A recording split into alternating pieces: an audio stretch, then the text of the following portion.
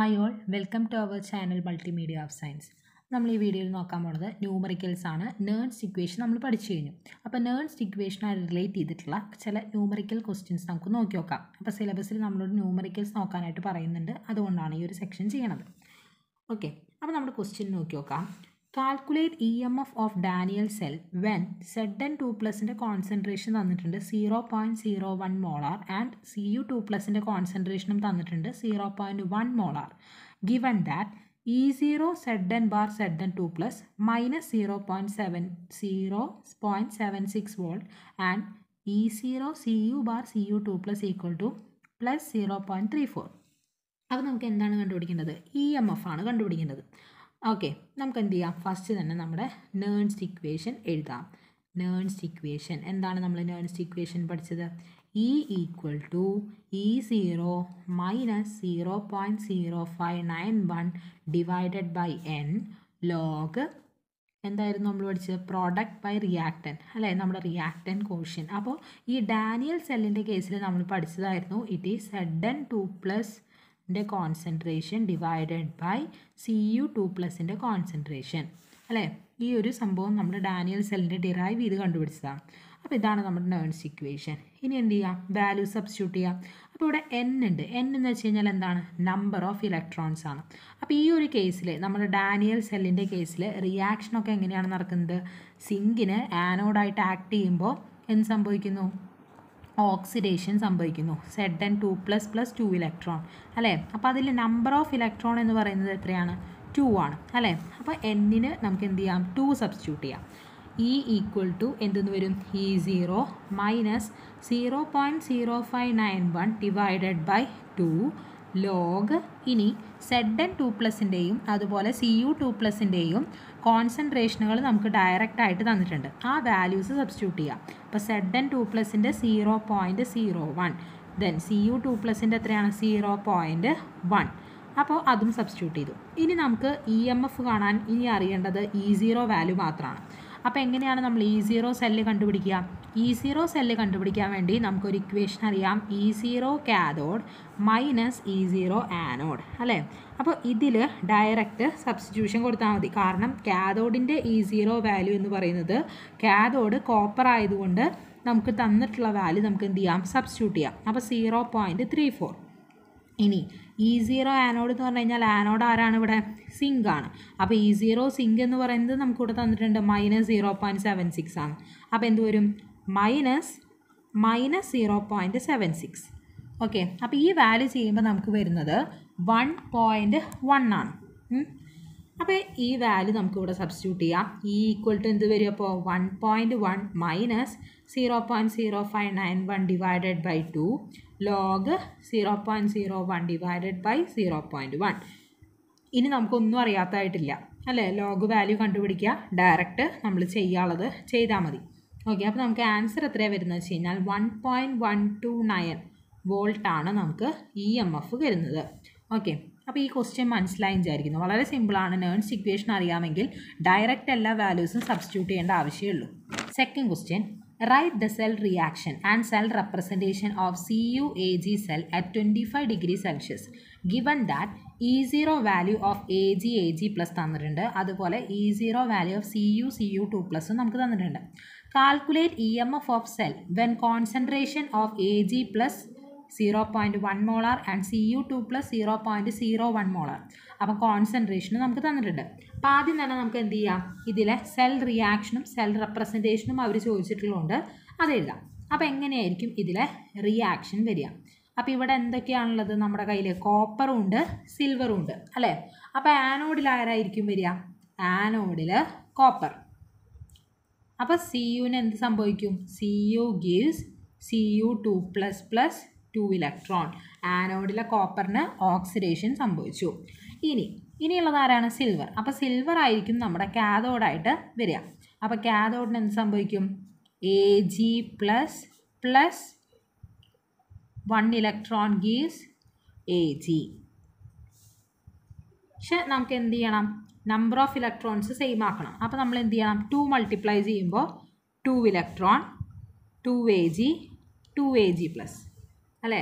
അപ്പോൾ 2Ag plus 2 electron gives 2Ag എന്ന് വന്നു.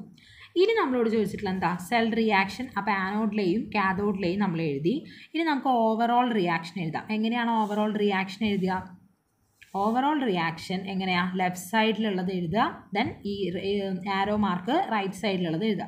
അപ്പോൾ Cu plus 2Ag plus gives എന്ത് വരും? Cu2 plus 2Ag. ഓക്കെ, അപ്പോൾ ഇതിൽ ഇനി ക്യാൻസൽ ചെയ്ത് പോകാരാ 2 ഇലക്ട്രോൺ. അതുകൊണ്ടാണ് പിന്നെ അത് എഴുതാത്തത്. മനസ്സിലായി വിചാരിക്കുന്നു. ഇനി നമുക്ക് എന്താണ് നമ്മുടെ നേൺസ്റ്റ് ഇക്വേഷൻ എഴുതാം. Nernst equation E equal to E0 minus 0.0591 divided by n log. ഈ ഒരു കേസിൽ എങ്ങനെയായിരിക്കും വരിക? പ്രോഡക്റ്റ് ബൈ റിയാക്റ്റൻ്റ് അല്ലേ? അപ്പോൾ ഇവിടെ രണ്ട് പ്രോഡക്റ്റുകൾ നമുക്ക് എഴുതാം. ഏതൊക്കെയാണ്? Cu2 പ്ലസും അതുപോലെ നമ്മുടെ Ag ട്വൈസും. അപ്പോൾ 2Ag എന്നുള്ളത് എന്താവും? Ag സ്ക്വയർ ആയിട്ട് മാറും അല്ലേ? ദെൻ ഡിവൈഡഡ് ബൈ ആര് വരും? റിയാക്റ്റൻ്റ് സൈഡിലുള്ള Cuവും അതുപോലെ Ag പ്ലസും. അപ്പോൾ അവിടെയുമുള്ള 2 എന്ന് പറയുന്നത് എന്താവും? റേസ് ടു 2 ആവും അല്ലേ? ഇനി ഒരു കാര്യം ശ്രദ്ധിക്കേണ്ടത്, നമ്മളിതിൻ്റെ ഡെറിവേഷൻ ചെയ്യുമ്പോഴും പറഞ്ഞതായിരുന്നു, ഒരു മെറ്റലാണ് ചെയ്യുന്നുണ്ടെങ്കിൽ അത് പ്യുവർ സോളിഡ് ഫോമിലാണെങ്കിൽ നമ്മൾ അതിൻ്റെ കോൺസെൻട്രേഷന് 1 ആയിട്ടാണ് എടുക്കുക അല്ലേ? അപ്പോൾ ഇവിടെ സിൽവർ എന്ന് പറയുന്ന മെറ്റലിൻ്റെയും കോപ്പർ എന്ന് പറയുന്ന മെറ്റലിൻ്റെയും കോൺസെൻട്രേഷന് നമുക്ക് 1 ആയിട്ട് എടുക്കാം. ആ ഒരു കേസിൽ ഈ ഇക്വേഷൻ എങ്ങനെ ചേഞ്ച് ചെയ്യും നോക്കാം.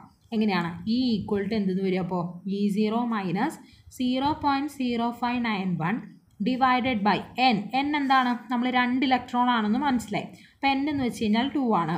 ദെൻ ലോഗ് ആര് മാത്രമേ വരുള്ളൂ? അപ്പോൾ ഇവിടെ Cu2 പ്ലസ് ന്യൂമറേറ്ററിലും ഡിനോമിനേറ്ററിൽ Ag പ്ലസ് ഹോൾ സ്ക്വയറും. ഓക്കെ, മനസ്സിലായി വിചാരിക്കുന്നു. കാരണം ഇവരുടെ 1 ആയിട്ട് പോയതാണ്. 1 ആയി ഇവർ രണ്ടാളും നമ്മൾ കൺസിഡർ ചെയ്യുന്നില്ല പിന്നെ. ഓക്കെ, ഇനി നമ്മൾ എന്താ ചെയ്യണമെന്ന് വെച്ച് കഴിഞ്ഞാൽ ഇതിൽ വാല്യൂസ് നമുക്കറിയാം അല്ലേ? നമുക്ക് തന്നിട്ടുള്ള വാല്യൂസാണ്, അത് സബ്സ്റ്റിറ്റ്യൂട്ട് ചെയ്യാം. അപ്പോൾ ആദ്യം നമുക്ക് ഈ E0 കണ്ടുപിടിക്കാം. അപ്പോൾ E0 സെൽ എന്ന് വെച്ച് കഴിഞ്ഞിട്ടുണ്ടെങ്കിൽ എന്താണ്? E0 cathode minus E0 anode. അപ്പോൾ എന്തെന്ന് വരും? E0 cathode minus E0 anode. അപ്പോൾ ഇവിടെ കാഥോഡായിട്ട് ആക്ട് ചെയ്യുന്നത് ആരാണ്? കാഥോഡായിട്ട് ആക്ട് ചെയ്യുന്നത് സിൽവറാണ്. അപ്പോൾ സിൽവറിൻ്റെ E0 വാല്യൂ എന്ന് പറയുന്നത് നമുക്ക് തന്നിട്ടുണ്ട്. എത്രയാണ്? 0.80 എന്ന് തന്നിട്ടുണ്ട് അല്ലേ? അപ്പോൾ 0.80 മൈനസ് ആനോഡിൻ്റെ ആരാണ്? ആനോഡായിട്ട് ആക്ട് ചെയ്യുന്ന കോപ്പറാണ്. സോ കോപ്പറിൻ്റെ 0.34 ആണ് തന്നിട്ടുണ്ട്. അപ്പോൾ അത് സബ്സ്റ്റിറ്റ്യൂട്ട് ചെയ്യാം, 0.34. അപ്പോൾ ഇത് ചെയ്യുമ്പോൾ നമുക്ക് 0.46 ആണ് വാല്യൂ വരുന്നത്. ഓക്കെ, ഇനി ഈ വാല്യൂവിന് ഇവിടെ കൊണ്ടുവന്ന് സബ്സ്റ്റിറ്റ്യൂട്ട് ചെയ്യാൻ വേണ്ടു.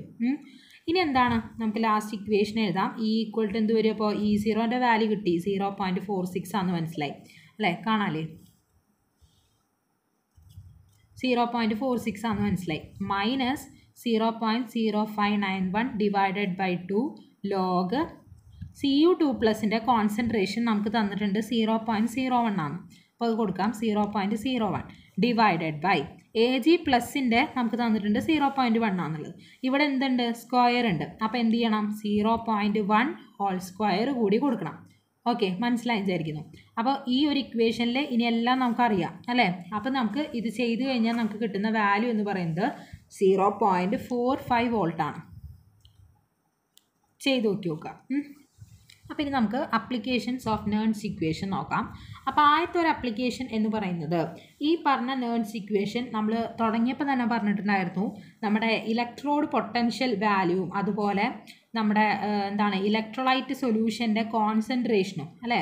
അപ്പോൾ ഈ കോൺസെൻട്രേഷനും ഇലക്ട്രോഡ് പൊട്ടൻഷ്യലും തമ്മിലുള്ള റിലേഷനാണ് ഇവിടെ നെർൻസ്റ്റ് ഇക്വേഷൻ തരുന്നത്. അപ്പോൾ ആ ഒരു കേസിൽ നമ്മളിപ്പോൾ ഇങ്ങനെ ഒരു റിയാക്ഷനാണ് വിചാരിക്കുക. A plus BB gives CC plus DD എന്നാണെങ്കിൽ ഇവിടെ എന്താണ് ഉദ്ദേശിക്കുന്നത്? ഈ സ്മോൾ ലെറ്റർ ABCD എല്ലാം ഉദ്ദേശിക്കുന്നത് നമ്പർ ഓഫ് മോൾസ് ആണ് അല്ലേ? അപ്പോൾ A moles capital A, B moles capital B, C moles capital C, D moles capital D. അപ്പോൾ ഇതിന് നമ്മൾ നെർൻസ്റ്റ് ഇക്വേഷൻ എഴുതുമ്പോൾ എങ്ങനെ വരും? E is equal to E0 minus 0.0591 divided by n log എന്താണ്? കോൺസെൻട്രേഷൻ ഓഫ് ദ പ്രോഡക്റ്റ് ആണ്. അപ്പോൾ product ആയിട്ട് വരുന്ന ആരാണ്? CC plus DD. അപ്പോൾ ക്യാപിറ്റൽ Cൻ്റെ മുകളിൽ പവറായിട്ട് ആര് വരും? നമ്പർ ഓഫ് മോൾസ് ആയിട്ടുള്ള C വരും. ഓക്കെ, അതുപോലെ തന്നെ D raise to D, then A raise to A P⁻B മനസ്സിലായി വിചാരിക്കുന്നു. അപ്പോൾ ഇങ്ങനെയാണ് ആ ഒരു റിയാക്ഷൻ നമ്മൾ നേൺസ്റ്റ് ഇക്വേഷനിൽ വരിക. ഇനി ഇതാണ് ഒന്നാമത്തെ കാര്യം പറയുന്നത്. രണ്ടാമത്തെ അപ്ലിക്കേഷൻ എന്ന് പറയുന്നത് നമ്മുടെ നേൺസ്റ്റ് ഇക്വേഷൻ ഉപയോഗിച്ചിട്ട് നമുക്ക് എന്ത് ചെയ്യാൻ പറ്റും? pH ഓഫ് എ സൊല്യൂഷൻ കണ്ടുപിടിക്കാനായിട്ട് പറ്റും. എന്താണ് pH ഓഫ് എ സൊല്യൂഷൻ? അത് നമ്മൾ മുന്നേ ഒരു വീഡിയോയിൽ നമ്മൾ ചെയ്തിട്ടുള്ളതാണ്. pHൻ്റെ ഇക്വേഷൻ നമ്മൾ കണ്ടുപിടിക്കുമ്പോൾ അത് നേൺസ്റ്റ് ഇക്വേഷനായിട്ട് ഒരു റിലേഷൻ വരുന്നുണ്ട്. അപ്പോൾ അതുകൊണ്ടാണ് പറഞ്ഞത് pH ഓഫ് എ സൊല്യൂഷൻ കണ്ടുപിടിക്കാൻ വേണ്ടിയിട്ട് നേൺസ്റ്റ് ഇക്വേഷൻ സഹായിക്കും. നോൺ ഇലക്ട്രോളായിട്ട് കാൽക്കുലേറ്റ് ചെയ്യാൻ വേണ്ടിയിട്ട് നേൺസ്റ്റ് ഇക്വേഷൻ സഹായിക്കുന്നതാണ് പറയുന്നത്. ഓക്കെ, അപ്പോൾ നാലാമത്തെ ഒരു അപ്ലിക്കേഷൻ, അപ്പോൾ നമ്മൾ 3 ആപ്ലിക്കേഷൻ കഴിഞ്ഞു. നാലാമത്തെ അപ്ലിക്കേഷൻ എന്ന് വെച്ച് കഴിഞ്ഞാൽ ഇപ്പോൾ അതിലുള്ള നമ്പർ ഓഫ് ഇലക്ട്രോൺസ് അല്ലെങ്കിൽ വാലൻസി ഓഫ് ദി ഇലക്ട്രോഡ്. അപ്പോൾ ഇത്രയാണ് നമ്മൾ അപ്ലിക്കേഷനിൽ പറയുന്നത്, application of the Nernst equation. Okay, അപ്പോൾ എല്ലാം ക്ലിയർ ആയി വിചാരിക്കുന്നു. നിങ്ങൾക്ക് വീഡിയോയിൽ പറയുന്നതെല്ലാം ക്ലിയറായി മനസ്സിലാവുന്നുണ്ടെങ്കിൽ സബ്സ്ക്രൈബ് ചെയ്യുക, അതുപോലെ തന്നെ ഷെയർ ചെയ്യുക. Okay, thank you.